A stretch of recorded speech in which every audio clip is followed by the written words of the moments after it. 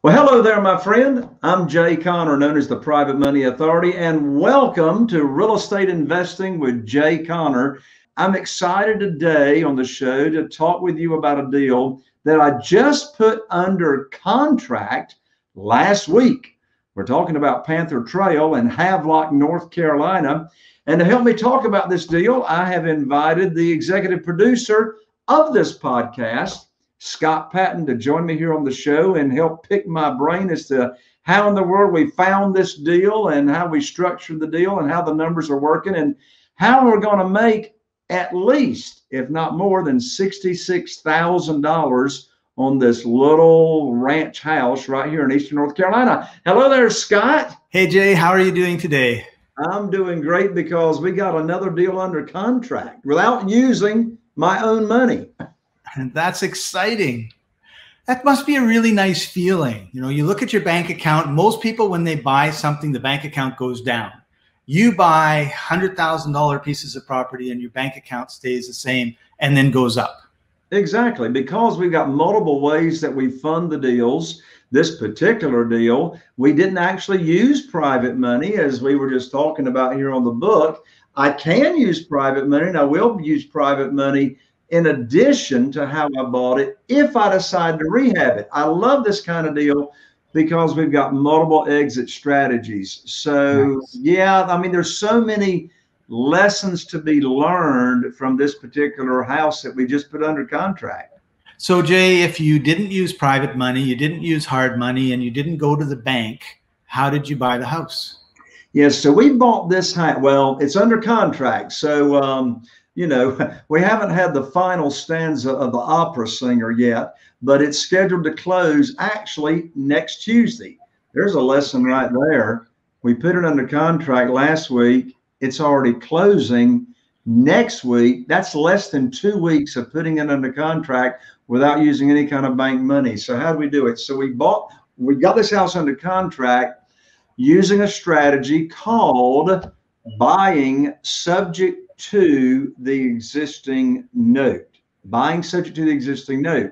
So I'm sure many of you know what that means, but just in case you're listening on, you know, iTunes or Google Play or whatever, and you're not familiar, what subject to means there is a mortgage on the house. The people that are selling the house to us have got a mortgage. It's current. It's not behind. Doesn't matter. You can buy a house subject to the existing note, whether the payments are current or the payments are behind. But what it means is the seller is agreeing or has agreed to sell their house, transfer title, transfer the deed, transfer ownership into my business. We're going to own the house, and the seller has agreed to leave their mortgage in their name, and I am agreeing to make their payments, their monthly mortgage payments, to keep it current. And, you know, when I first heard of this strategy, my first thought, Scott, was who in their right mind would sell me their house and agree to give me total ownership? These people are moving out of state. I mean, I'm in North Carolina. These people are moving down to Georgia. Wow. Who in their right mind would sell me their house and not get their mortgage paid off? And I'm agreeing to make their payments. Well, the answer to that question, the person that will agree to do that is a motivated seller, and there's many different types of motivation. These particular people are just done. If they were to put the house in the multiple listing service, it needs money in order to get it to sell them. So they want to go. They don't want to go through the unknown time frame of how long is it going to take to get the house sold, et cetera. So now I want everybody to understand.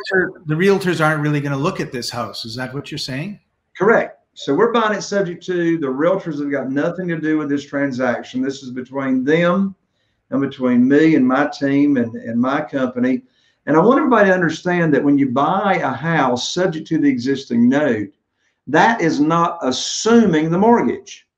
I'm not assuming the mortgage. If I were assuming the the mortgage would be transferred into my name. The mortgage is not being transferred into my name. It's staying in the seller's name.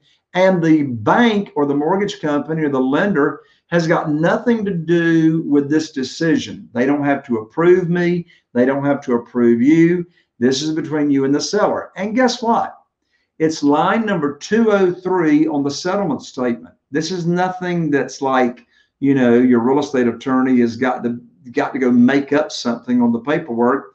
It's already a line on the HUD settlement statement, and the funding line says purchased subject to the existing note. So that's how we have funded this deal.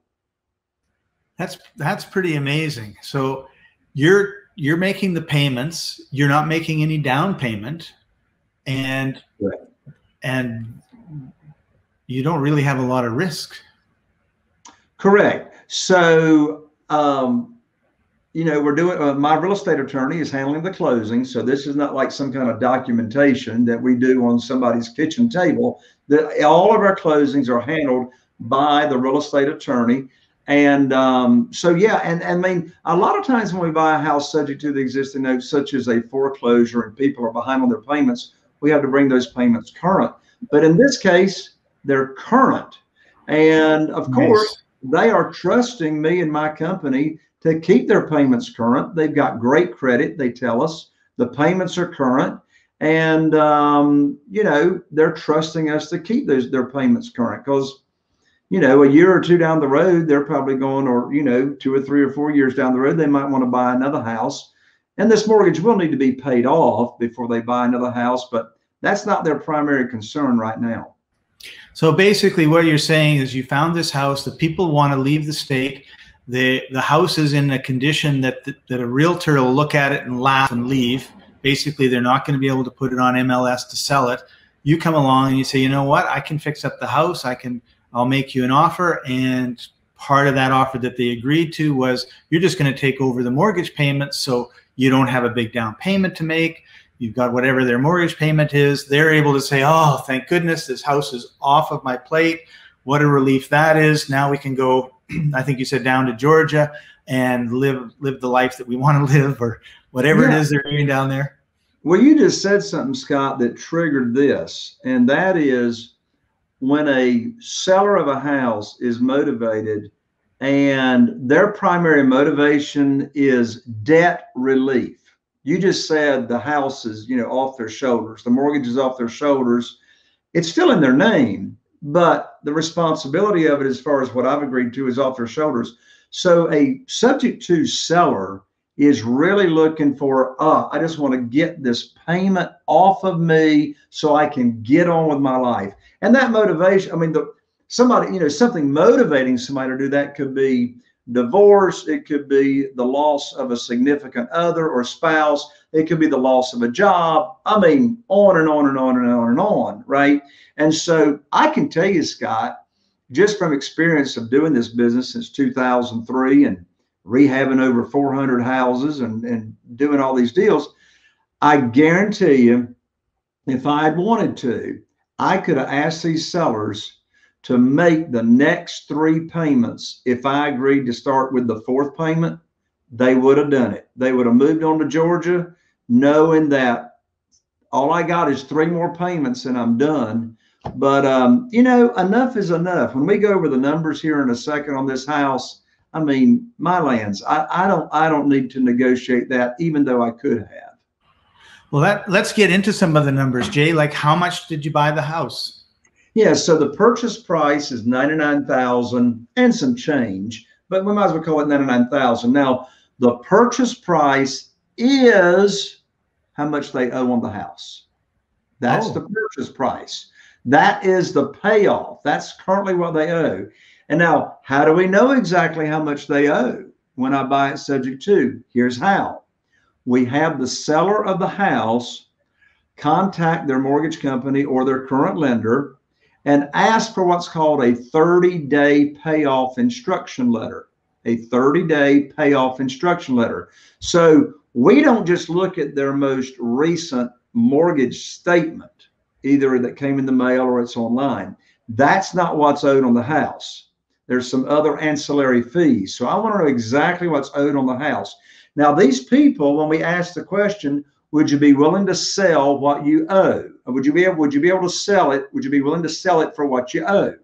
That's the payoff. Their answer was yes to that question. We'll sell it for what we owe. By the way, we never talk subject to over the phone. We don't talk about that until after we've been to the house, right? That's beside the point for now. So the purchase price is $99,000, and that is how much they owe on the house. That's how much they owe on the mortgage. So they just want to walk away from this and not have it be any more of a problem than it already is. Just be done. And they've owned the house for about 5 years, and they've put their own money in it. I mean, there's beautiful stainless steel appliances that they put in like a year and a half ago. There's beautiful new countertops that they put in, new flooring that they put in some areas of the house. So, we're not talking about a shack. We're talking about a nice home. This is what we call a pretty house. So, you know, as I said, we've got multiple exit strategies to consider here. But the first thing I want to do is just close on it next week, and then I'll decide what I want to do. But we'll talk about the different. There's two main. It's nice to have more than one option for exiting. Yes. So how much if you decide? Because normally what you do is you buy the house, you fix it up, you sell the house. So I'm assuming that's the first strategy we're going to talk about. To fix it up, you said it's $99,000. It's probably going to be what, $40,000 or $50,000 to fix it up and get it presentable. Well, that's a wonderful thing about this home. So this is what we call a pretty house versus an ugly house. A pretty house definition is it's habitable, needs some TLC, but nothing major. You know, I mean, it doesn't need a new roof. However, it does need some minor roof repair on the front right corner. But the roof is fine. Doesn't need a new HVAC, right? But it needs lipstick. So if I rehab this house all the way and make it drop dead gorgeous, ready for Southern Living magazine pictures and all that, and for the realtor to hire the professional videographer and come in and do a 3D walkthrough and all that. So it'd take $15,000 estimated rehab to make it just absolutely gorgeous. If I want to put it in the multiple listing service and get top dollar today. So your bottom line cost, or the money you're going to be putting out over time and right away, is around $114,000. If I choose to rehab it. Right. So if you choose to rehab it, what would you sell it for? Yeah, so the after repaired value is $180,000 today. And that's what my realtor just told me last week as we were touring the house right before we went under contract. So the after repaired value, of course, the definition of after repaired value is everything. It looks like a brand new home, smells like a brand new home, all that. Right. So after repaired value, $180,000. If I rehab it at $15,000, purchase of $99,000. So the anticipated profit, putting it in the multiple listing service, listing it with a realtor, is $66,000 profit. Yeah, that's the flip profit. Right. $66,000. And you know what? My average profit per single, I mean, this house has got 1,450 square feet, 3-bed, 2-bath, sounds beautiful. It's just your average, size house. By the way, Scott, I didn't even tell you or tell everybody, how in the world did we find this house? Well, we found this one with a Google ad. Wow. So what's so beautiful about Google ads versus Facebook ads? And I do both. I do Facebook ads, I do Google ads. A Facebook ad, it comes up in your news feed and you weren't looking for it, right? It just, there you are on the news feed. A Google ad, this is a writer-downer, folks. This is a writer-downer right here. When you get a response from a Google ad, them people were looking for you. Yes. They went into Google and they typed in "sell my house fast" or something like that. And guess what? There you come up. There you are in your Google ads, like, you were looking for me. Here I am. I'm going to fix your problem. So a Google ad prospect has got typically much more motivation than a Facebook ad respondent. Neat.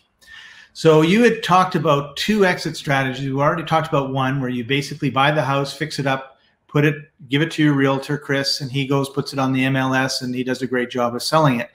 But there's a second exit strategy that got you kind of excited. What was that? So we sell a lot of homes on rent to own, same thing as lease purchase. So let's talk about these 2 different exit strategies. And quite frankly, I haven't decided which way I'm going to go. It doesn't matter really. I mean, it's both of them are wins, but let's just play out the numbers. So I'll sell it on a rent to own. Now let me describe what rent to own means. Lease purchase is the same thing. So a rent to own buyer typically does not have the credit score to qualify for a mortgage, but they can afford a monthly payment, and they got to have a deposit, or the actual legal term is called an option fee. We also call it a non-refundable lease option deposit. So the reason a rent to own buyer will buy from you, so if I sell it on rent to own, I'm selling it as is.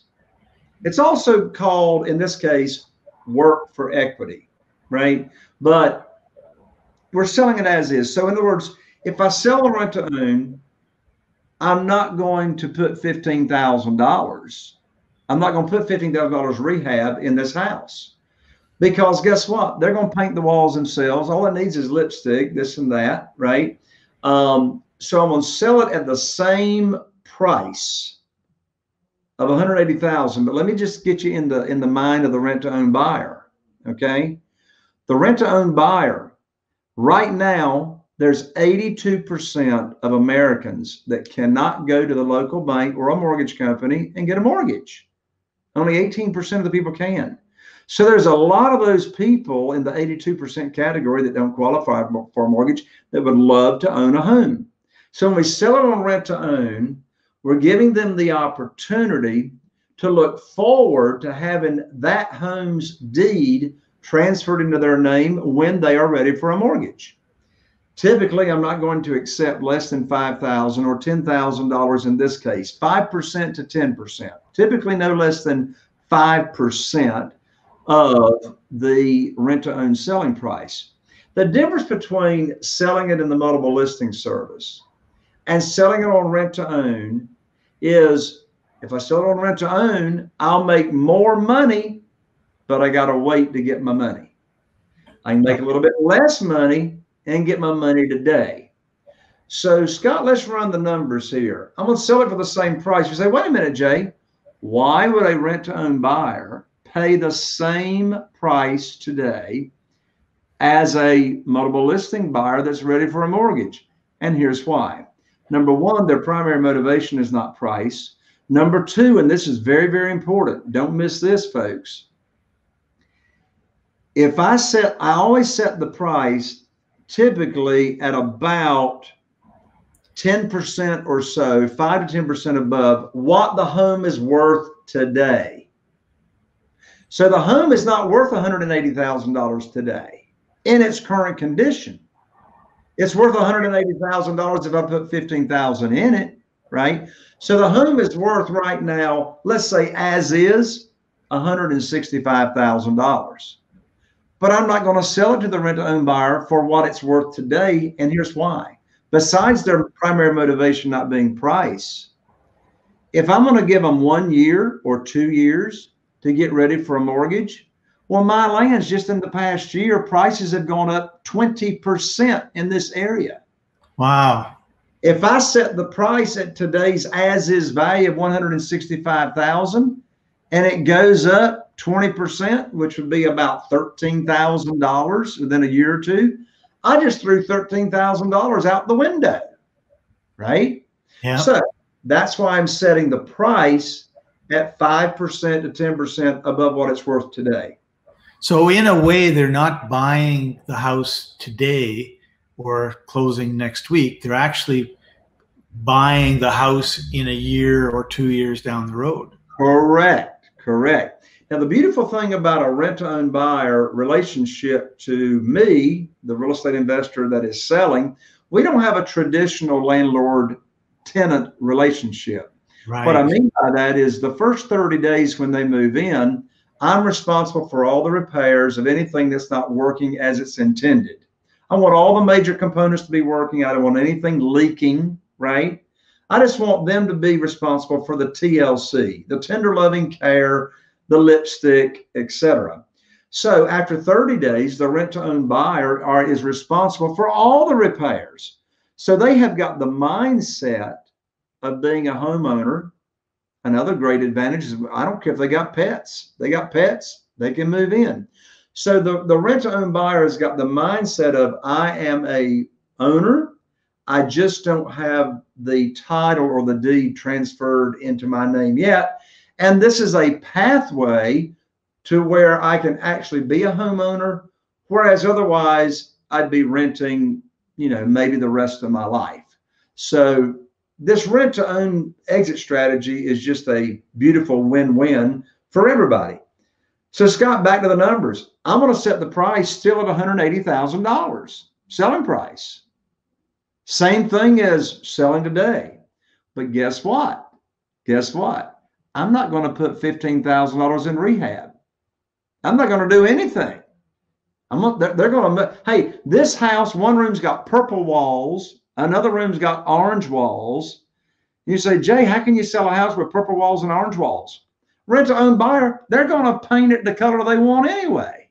That would normally be a mistake that a lot of people make too, is that let's say you go and you paint everything, and then the rent-to-own buyer comes in and they don't like the colors and they're going to repaint it. So they're going to repaint it anyway. Because you're not talking to people that are poor necessarily. They're just people that can't afford a mortgage. And I think that's a huge distinction, because a year ago, if you could get a mortgage, if there was 100 people who a year ago could get a mortgage, 30% of them cannot today, even if nothing has changed in their finances. The banks have just changed the rules and the criteria. And you had a great stat about like 82% or whatever it was can't afford it anyway. It's gone up because the banks have sort of tightened the screws a little bit. And so we have a lot of people who have no problem making the down payment. They have no problem paying the rent. They have a problem with the bank, just like you had the problem with the bank, a long time ago. And this is a solution for their problem. Exactly. So the profit here, let's run the numbers here on the rent to own. So the profit is $180,000 still when they're ready for a mortgage. All I've got in it is $99,000. So the profit in the future on this exit strategy is $81,000 versus $66,000 today, but I got to wait. But there's one thing on this profit that we haven't calculated, Scott, or taken into account. Selling on rent to own, I got a positive cash flow. So this subject to mortgage, the monthly mortgage payment is right around $700 a month. The rent to own buyer is going to be paying $1,200 a month. So I'm going to get a $500 a month positive cash flow if I sell on rent to own. I got that 5 or 10% non-refundable lease option deposit. Now, when they get ready for a mortgage, if they get ready for a mortgage, okay, I'm going to apply that 5 or 10,000 or whatever it is non-refundable lease option deposit to their purchase price. But guess what? Let's say they don't get ready for a mortgage. Let's say they move out. Guess what? I still own the house. They don't get their non-refundable lease option deposit back, and I get to sell the house again. Now, I will tell you, my mindset and my outlook with having a servant's heart is the way I look at this world and people. I want these people to get a mortgage. Actually, I'm going to help them. I'm going to refer them to my credit repair company, help them get there. But if they decide otherwise, the responsibility is on them as to whether they stay or they move out. So again, multiple exit strategies. Now, another thing, Scott, we didn't bring out, and I see we're about running out of time, so I probably need to wrap up. But one thing we didn't bring out is, let's come back over to the rehab. How am I going to fund the rehab if I decide to rehab for $15,000 and put it in the multiple listing service? Well, Here's how I'm going to fund it. Private money. Private money. I'm not going to get that $15,000 out of my pocket, right? I'm going to use private money so I can get a small, I could borrow $20,000, $25,000, whatever dollars from a private lender and give them a promissory note and a mortgage in second position underneath the first mortgage. So now I've got the first mortgage payment that I'm agreeing to pay. Now I can just borrow. Shoot, if I borrowed $25,000, use $15,000 of it to rehab it, I can stick the other $10,000 in my pocket. So if I borrowed 25, I bought it for 99, call it 125. When I sell it for 80, I still got a $55,000 positive cash flow, and I put $10,000 in the bank. Ain't it a great business? It is. That's amazing.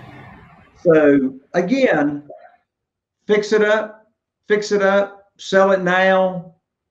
$66,000 profit. Of course, that's less realtor fees. See, when you sell on rent to own, there are no realtor fees. That's another benefit to selling on rent to own. You're going to save 5 or 6% because you found the buyer. Rent to own buyer gets ready for a mortgage, 5% savings at least. That's going to save you $9,000 in realtor fees if you sell on rent to own. Again, you want more money. You want nice money now, or you want even a bunch more money later. You get to choose. So you can have a nice little check at the beginning, then you can have a nice little check every month come in, and then you'll get a nice size check when they decide well, when the bank says they're going to be able to afford a mortgage. But what would happen if they're, okay, so they've got a good job. Let's say it's a family. Both of them are working. They've got a good job. Everything is fine. They're having a bit of trouble with their credit.